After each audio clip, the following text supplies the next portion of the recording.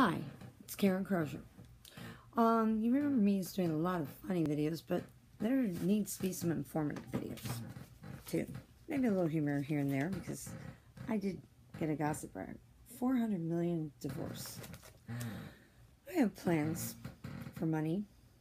Unfortunately, a lot of people, especially one in particular, chose to steal from me, but I remember who's good and who's bad. And John Vining, if I said it right, you were the one person who sent me $1 back in the day. And I haven't forgotten you. You may get some good karma. I think karma is a good thing. You see, one of the things I wanted to do with money is start a foundation to promote awareness of this horrible disease called valley fever. Now, this is insane because I'm in Arizona. I'm not back in bottom of the pit, Florida. Stupidest place on earth. I am in Arizona, where they're aware of this horrible biological weapon that we're breathing in the air. Yep, I'm back in Sporeland. The weird thing is I am not yet on fluconazole, diflucan. It's an antifungal drug. You'd think I was trying to get heroin or something. No, and I'm not on it. I have cancer, and I'm not on any pain medication. I was in the hospital last week again, and a fellow was behind me with a limp or something, and they're like, here's your oxycodone. That's a pain medication. I'm on Tylenol. I'm like, a cancer, brain tumor, valley fever, the most viral fungal parasite known to mankind. It's actually coccidioidomycosis. I learned the hard way. I was in Florida and didn't know, but I got the book. I went on to YouTube and typed in valley fever survivor and pop videos. Some were done by Dr. Philip, and they also have a book about it.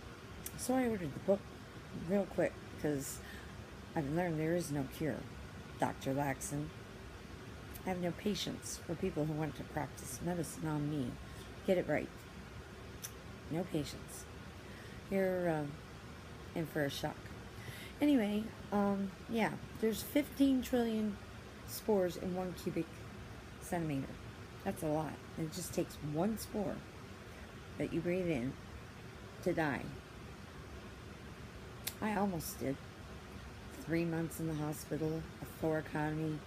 Oh my God, a chest tube in the back. I had no idea. It's like getting a gunshot. I spent 3 months in there. It's horrible. And then 6 months, or maybe it was 3, I don't know. I had a 106.3 degree temperature for 2 weeks, ran another one about 104.8. It took me a while. I look back at those videos that I did back in the day, 2009, and it was the innocence about me. Partially because of that, and partially because I hadn't been screwed over by so many people. Highlands County, Florida. It's a fact. Worst place in the entire country. They don't even know. I do. I have plans to make sure everybody knows. Even the police department here, I talked to a sergeant from the Phoenix Police Department where they have to do their jobs. They don't get to go to Dunkin' Donuts and wear a uniform and get their free coffee and donuts. They don't do that. Really? Yeah. No, the police here do their jobs. Bank robberies, murders. They don't just hassle people. I'm a registered voter. I have documents that prove everything I say is correct. But back to this valley fever. It is in 2 bioterrorism laws. And during World War II, when the Nazis were in prison in the camps down where Florence Prison is, just a little bit from here, they invoked the treaty of the Nazis. And they had to, our government had to move them because they were dying from valley fever. Yet, they don't tell the world about it. Now, I come back to Phoenix. My father was a brilliant man. God rest his soul. But he was smart. He suggested they test me for this valley fever. And bingo. Now they all know about it here, but the rest of the world doesn't know. It's spreading. It's an airborne thing. You can't see it. You can't wear a mask. It's a biohazard level 3, which is 1 below Ebola, which, by the way, that's cured. Canada cured it already and donated 100,000 doses to the World Health Organization, and I believe they gave them to Africa where it's needed. That's not a problem. Canada is giving out a cure for cancer. I have cancer, but I don't live in Canada where they have socialized medicine. I live in a wonderful not country where they want to make a buck off everybody who suffers, and that's wrong. I don't believe in that. And I'd like to see that changed. But look at what we have for politicians. We have brilliant Hillary Clinton, then we have morons like this idiot. Yeah. Did you know he punched his music teacher in the eye when he was in 2nd grade, gave her a black eye because she didn't know jack about music? Of course, he would put it differently. I'm going to be the president. I can buy it. I'm rich. Yeah. Keep that Bermuda Triangle. Yeah. And here's your buddy. Here's your buddy. Here's the Queen of Stupid herself. I love reading them together, but I can't even understand her ziggy zaggy blah blah blah blah. Yeah. If you ever want to watch a brilliant movie, check out Game Chance with Julianne Moore, where she does a brilliant impression of Sarah Palin. I wondered in that movie, why wasn't the chick who was training her chosen to run for vice president instead of this moron? It's brilliant. Yeah, I just can't get enough of Queen of Stupidity. Tina Fey on Saturday Night Live. Brilliant. But this idiot, I just found out Johnny Depp took up a 4-day movie and plays Donald Trump. I've got to see this. It's kind of ironic that he would be portraying this idiot that I'm trying to say dump Trump. Dump Trump. Dump Trump. He's an idiot. I said that 20 years ago. How is it, you know, I can give him a ton of reasons why Hillary should be president. None for this guy. No, one person, but my son. I don't understand why I have custody. And because of a horrible circumstance, I had to give Mom permission to get medical treatment or whatever, and now it's hurting me and getting my son back. Oh, yeah. Trophy wife. Make her pass the citizenship test. Even Palin, Biden. No, Biden's stupid. He's stupid. Australia's a country. It's a continent, you dumbass.